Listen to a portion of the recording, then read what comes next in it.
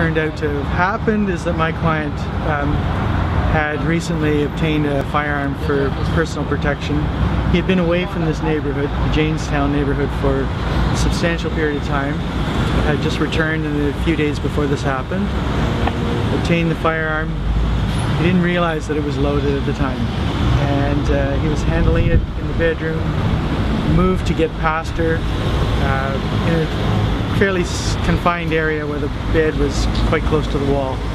And unfortunately, much to everybody's sadness, the firearm was discharged and she died virtually instantly. Clearly it was loaded. He didn't know that, but clearly it was loaded. He was handling it, it discharged, and it killed her.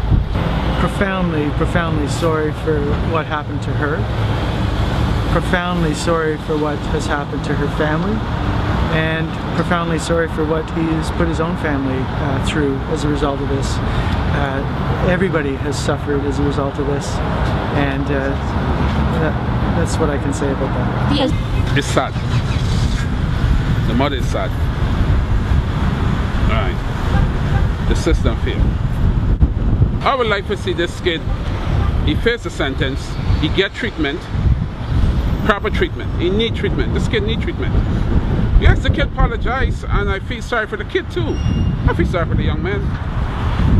The system failed both parties. The system failed him when he was young, and the government have to start to get to realize now it's time for they fix the system to help all these young brothers.